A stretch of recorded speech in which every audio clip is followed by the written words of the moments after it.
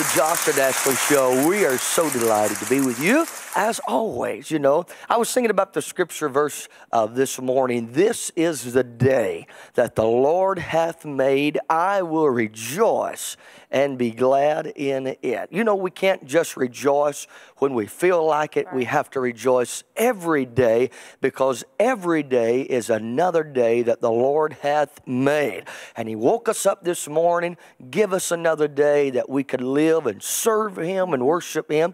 And that's what we've come to do today. Yeah, you know, I heard somebody say, don't rejoice when you feel like it. Yeah. Rejoice until you feel like There it. you go. That's a good way to put it. I like that as well. We have a great show lined up today. We have some special guests that's going to be joining us. They're going to be sharing their hearts with us and their testimonies, and who knows what we'll get into today. But it's going to be a lot of fun, and you will want to stay right where you are on the Josh and Ashley Show. Stay with us today. Again, it's going to be a phenomenal time. Let's sing a song or two before we invite our guests to come up and share with us today.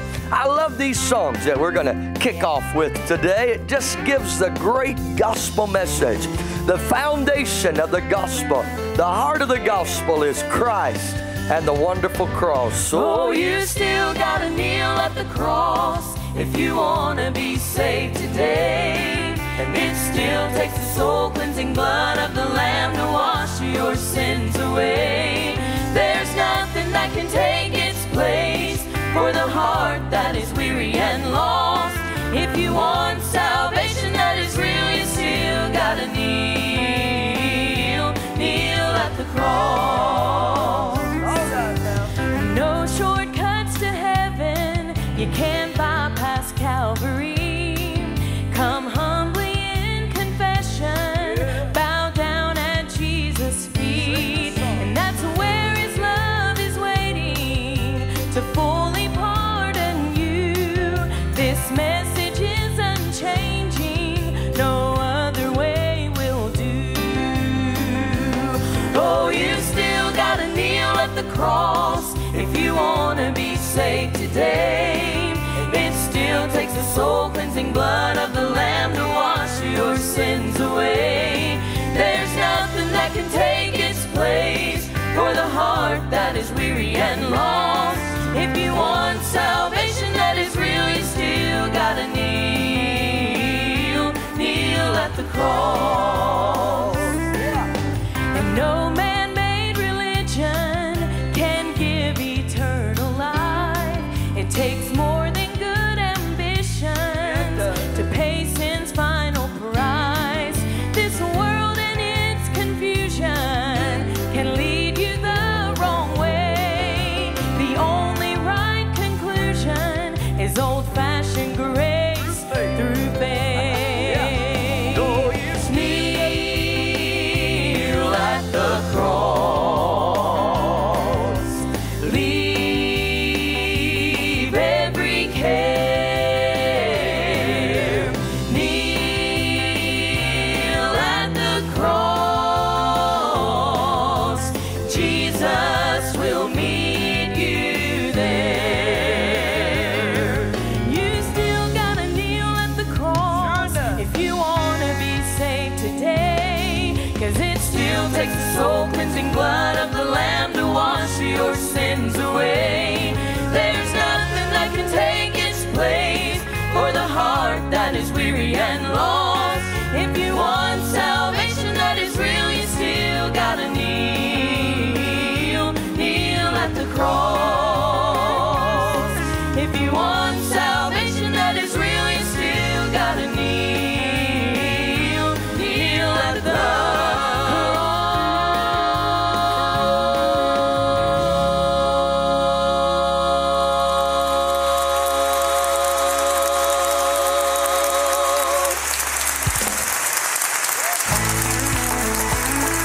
It's still the cross. It's still the blood. And His name is still Jesus. Yes, it is. Some try to get around it, saying all we need is love. And if you do your best to live right, you'll get to heaven above. But the Bible says without it, there's no remission of sin. And without it, you cannot be born again. And it's the blood. It's the blood of Jesus that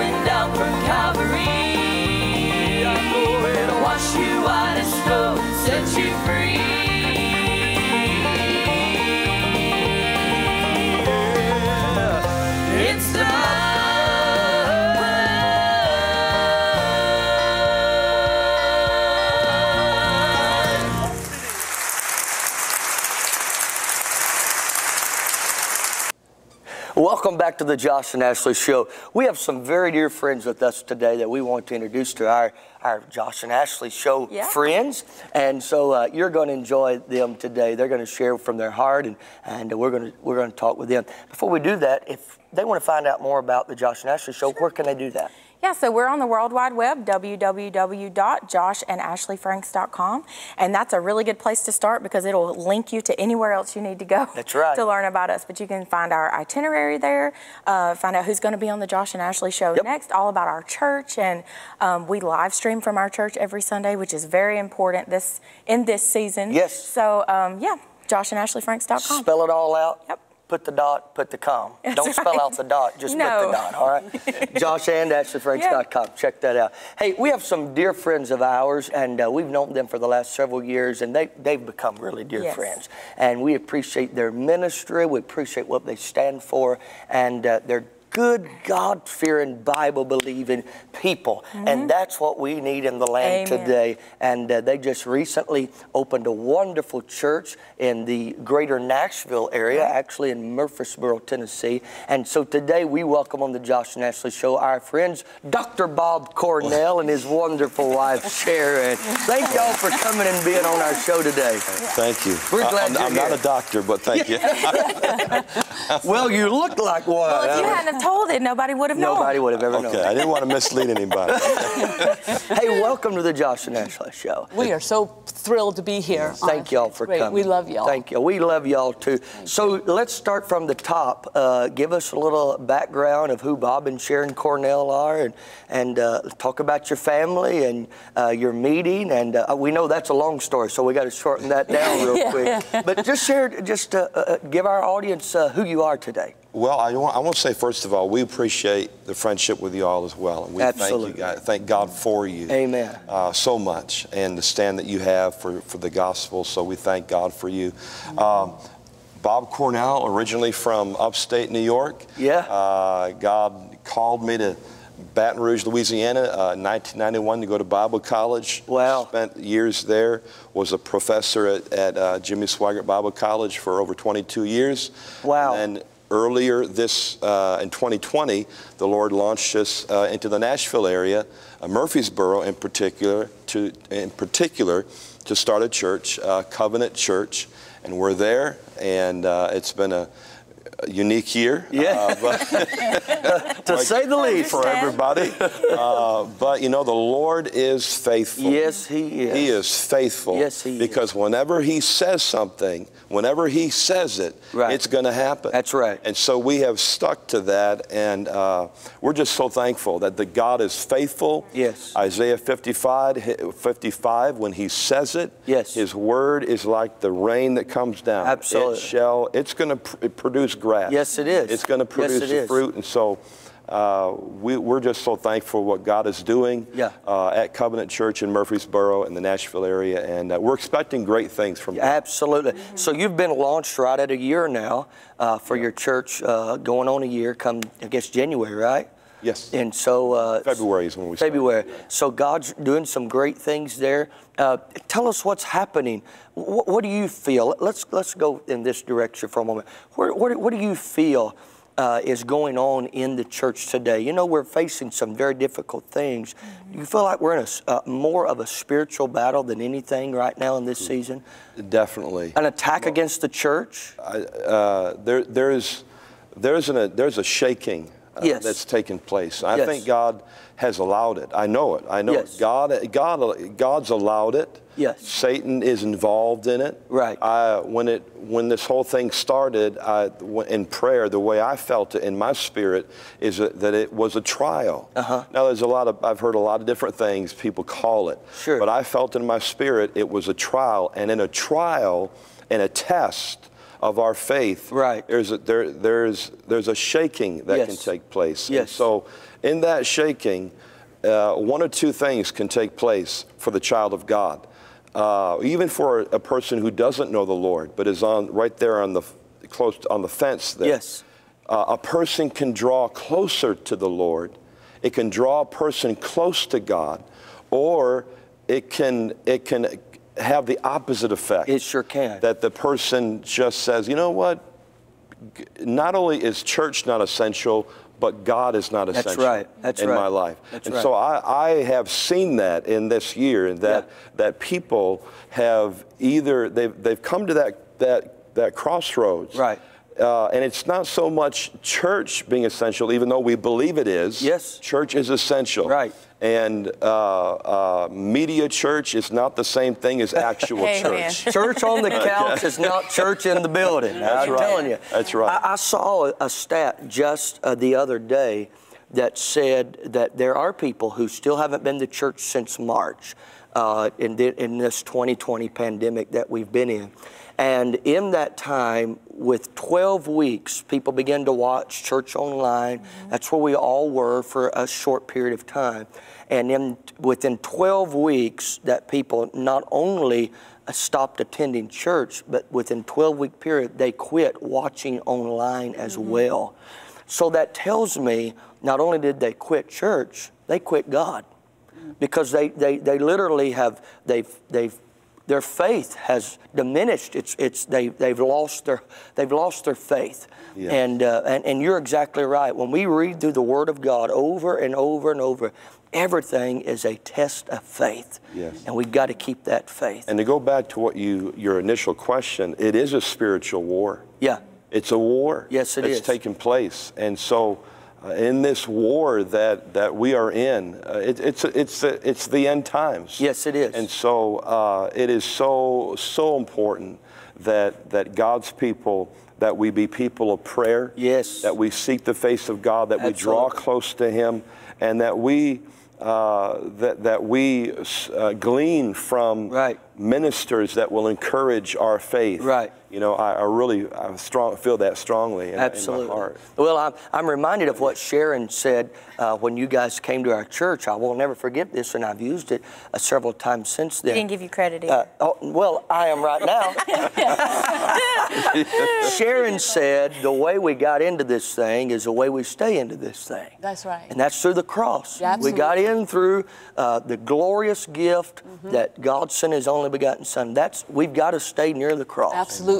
You know, as my husband just mentioned a moment ago, that shaking that's taking place, that God is allowing. Yeah. You know, the enemy's not in control. The enemy's not in charge. Right. And it's causing the church to realize that we're not in charge either. Very true. Our God is in control. Very true. Our God is in control. And the tests that He allows, big or small, is ultimately to draw us back to Yes. Himself. No doubt about it. To draw us back to Christ Himself. And this, just as what you said, that I may have said at your church a few months ago, the same way that we came in is the same way that we stay in. We have to. I think by and large the church has left the old path. Yes. We've left Yes. the cross of Christ. We've Yes. left what He did at Calvary 2,000 Yes. years ago, and He's wooing us back to Himself. Yes. That's ultimately, I believe, the end goal is to woo the church back to Himself, Right. and then call others to get in. Yes. Because this thing is about to wind is. up. It is. Christ is getting ready to come back. I didn't mean to come to preach, but No, Christ it's is good. getting ready. Amen. It's It's not the great. time to That's get what we need. complacent now. That's Yeah, That's right. He's getting ready to come, and that shaking that takes place is for such a time as this. I'm Yes, it reminded is. of Paul and Silas, where they were in prison, and the foundations of the prison began to shake. Yes. The very foundation, the very roots began to shake, Yes. and all the doors were open. Absolutely. All the doors flung open, and people were saved as a result of that. I Yes. believe we're going to see it with I believe all it. my heart, with all my mind, with all my soul. I believe we're going to see revival I believe one it. more time. Yes. Sweep this nation. Yes. Persecution in the early church served to further the gospel of Christ. Yes. We're going to see that, but God is still on the throne. Absolutely. If you're just tuning in to the Josh Nasher Show, we have our friends Bob and Sharon Cornell with us today, and I always love to be around them.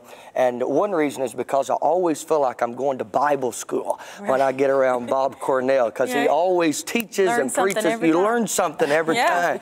And of course, you spent how many years as a professor in the Bible college? Almost 23. 23 years, and of course, you learned under one of the great generals of faith in our generation, in our time, Jimmy Swaggart and the Swaggart family. So, if you don't know the Bible by now, you're never going to know the Bible, Brother Bob. I just want you to know. Yes. Day in and day out, you Yes. studied the Word of God. But I've learned this throughout all the years. You can know the Bible, but it's more important to know the author. That's right. Know God. That's exactly right. What do you feel, Sharon, that God is saying to the church right now?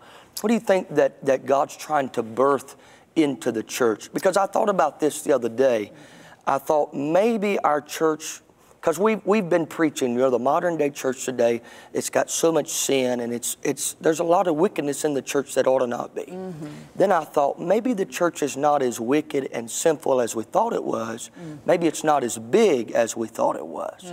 Maybe that God is cleaning the house a little bit, because the Bible says that judgment must come first in the house of God. What do you think God's speaking to the church right now? And I know this may sound a little bit harsh, but I really believe that he's saying repent. Yes. Repent. Yes. And return to your first love. Yes. Return to your first love, the one who brought you in, the one whose simple childlike faith in him, faith and grace, as your song sang about. Yes. That faith and grace that brought you in is the same faith and grace that keeps you in. And it's to Jesus. Yes. It's to him. Absolutely. It's not to all the big lights and the grand cathedrals. It's to an old-fashioned altar somewhere. And the altar's in your heart. If you're in your home watching today and listening today, it's in your heart, it's in your home, it's in your vehicle, it's in a hotel room, it's wherever you are. Christ is right there with you. He's right there with you, and he's asking you to return. Come back to your first love. And I know that seems like a harsh word because it's to the church. But it's to the church. But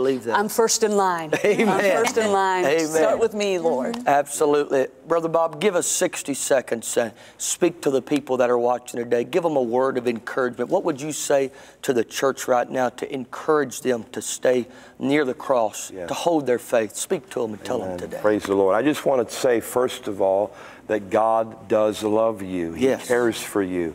And in this season that we've been in the last 12 months, calendar year, there has been a shaking, and there has been so much turmoil. But God has not changed. Jesus has not changed. And he still cares for you. And his road to salvation is still the same. Absolutely. It's what he did for you at Calvary. He died for you. And he rose from the dead. And that will never change. And so God loves you today. And I just encourage you, keep looking to Jesus. Keep trusting in him. Praise the Lord. Amen. Brother Bob, Sister Sharon, thank you for coming and being with us today. Now, if the folks in the greater Nashville want to learn more about you, what's your website that they can go and find out? Facebook, of course, I know is very popular. What's your website? CornellMinistries.com. They can find out everything they need to know about what's going on there. Covenant Church. Covenant Church. And again, Cornell Ministries on Facebook is where we air live all of our. So you have your live services that you broadcast live there. And I know several times throughout the week you'll give words of encouragement, scripture, Bible studies. And so that's wonderful. We're so happy for you guys. Praying many blessings in your church. And we're just looking forward to greater things to come. All right? Amen. Bob and Sharon Cornell here with us on the Josh and Ashley Show. We'll be right back.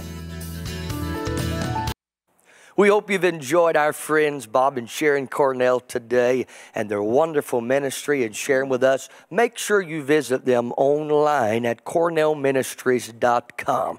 CornellMinistries.com. Check them out on Facebook, their social media sites, and you'll be blessed. I promise you. And if you're in the greater Nashville area, go by and see them there at their church, Covenant Church, Murfreesboro, Tennessee. I'm so thankful today for the people of God who still have the hope, still have the confidence, still have the trust that God is in control, that everything is right where it needs to be in the palm of his hand, and I'm grateful for that. You may be sitting there today listening to what we have shared, and I pray and I hope that you've sensed the presence of God, that you understand that we are here to help you. We are the family of God, and we want God to do great things in your life. We want you to live a victorious life. We want the blessings of God over you. We want God to do something great for you. That's what this song right here says. There's hope. There's hope for our world. There's hope for the church. There's hope for your marriage. There's hope for you and your life. There's hope for your children and your grandchildren. Don't lose hope. Don't give up now. Hold on to the promises of God. He is faithful. He is true. They are yea and amen. For the hurting child who has no mom to hold them tight. Yes. For the one with cancer who's been told they're losing the fight. For the man who once had it all, now he roams the streets at night. And those who long to undo all the wrongs and make them right. There is hope because of Calvary, and there's a God who's watching over you and me. Though the face of harsh reality for now is all you see, Jesus loves you, this I know.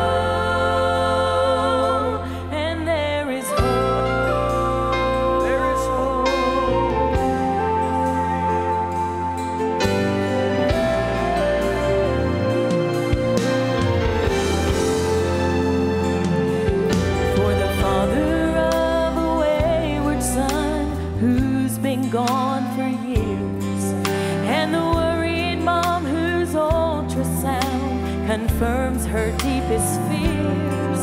For the searching soul whose troubled past has made the way unclear, and those who hide behind their smiles so no one sees their tears.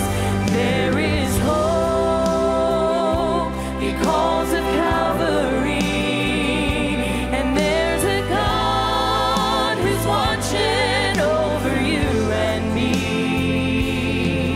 Though the face of harsh reality for now is all you see, Jesus loves you, this I know, and there is hope. Our victory was won through the blood of God's own Son, and our present suffering can't compare to the glory to come.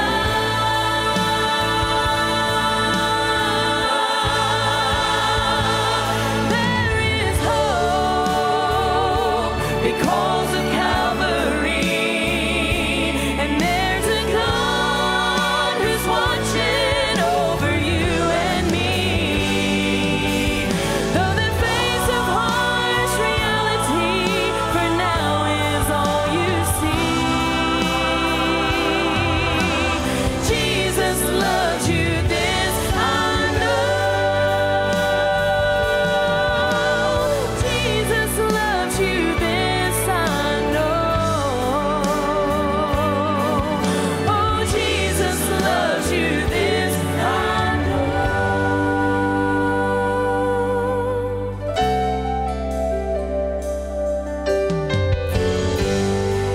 And there is always hope. God bless you. See you next time.